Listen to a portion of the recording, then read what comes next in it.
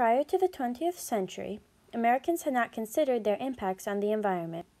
Nature seemed never-ending, and manifest destiny encouraged them to take over. As people moved across the country, creating cities and towns, they began to destroy ecosystems.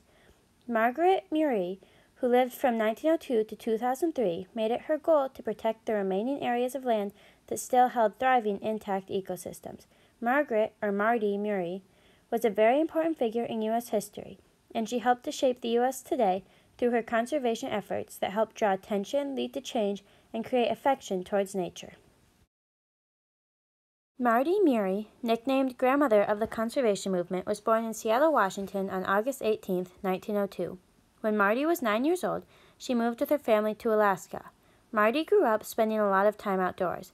She would become a pioneer to the environmental and conservation movements, but before doing so, she broke barriers in another field as well. In 1924, Marty became the first woman to graduate from the University of Alaska Fairbanks. After graduating, she married ecologist Olaus Murie. This was the beginning of Marty's efforts in the environmental and conservation movements. Marty began conservation work when her husband, Olaus, was assigned to study the elk population in Wyoming. Marty accompanied him, and they worked together, traveling the wilderness by dog sled and studying the pressures on the elk populations.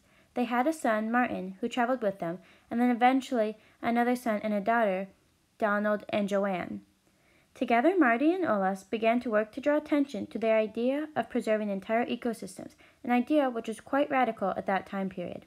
Together, they worked to protect land from private corporations, such as their role in protecting Jackson Hole National Monument in Wyoming, where they recommended pieces of legislation to ensure the preservation of the land.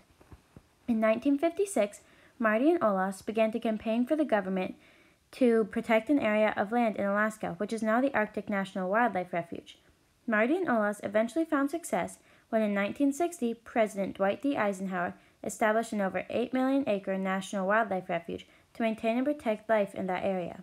In 1963, Olaus died, but Marty continued work without her husband.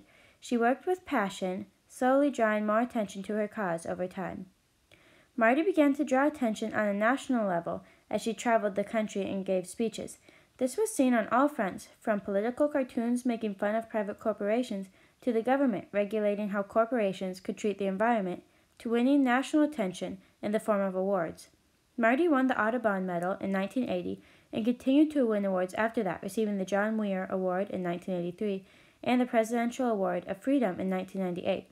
Marty's careful observations and research had drawn the country's attention to environmental issues. This was important because Marty showed the world a big problem, and she encouraged people to make changes and to draw attention, which carries over directly to today's protests over climate change and oil drilling. Marty Murie's studies and work led to changes in how the country viewed the environment and how they treated it. When Murie began her campaign for conserving ecosystems, she and park rangers were not always welcome.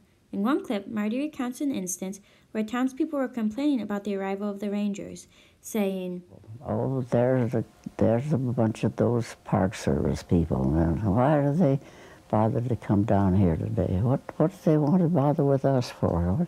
That's the way the sentiment was in this valley and in that time in history. Despite this type of attitude, which was common among many during that time period, Marty never gave up, and she kept campaigning for change in how the U.S. treated and viewed the environment, and over time, an increasing number of people began to support her radical ideas. In 1977, Marty testified in front of Congress and convincingly argued in favor of the passage of the Alaska National Interest Lands Conservation Act, saying famously, "The oil will be found and it will go. Whatever minerals are left will go too. Timber will be depleted. What then will be left for the future besides the fisheries? Surely the great United States of America is not so poor that we cannot afford these places, not so rich that we can do without them."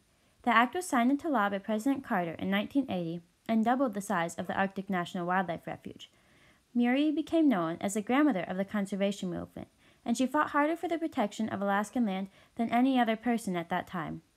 Marty also traveled around the world to Tanzania and New Zealand, studying how different environmental pressures impacted different areas of the world.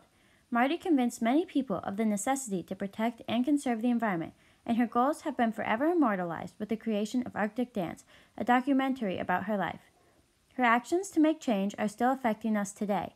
The Arctic National Wildlife Refuge is still in place, and many people are working to maintain its protection and are advocating for change. Marty also created an affection for nature that was and is reflected in many people. The University of Alaska Fairbanks, where she graduated college, honored Marty and her accomplishments with the completion of the Murie Building in 2013, 10 years after her death. The building serves as a central home for their Department of Biology and Wildlife. Marty's home, the Murie Ranch, was also honored when it was declared a National Historic District in 1997. Murie started off a chain of people trying to make changes and trying to protect the environment.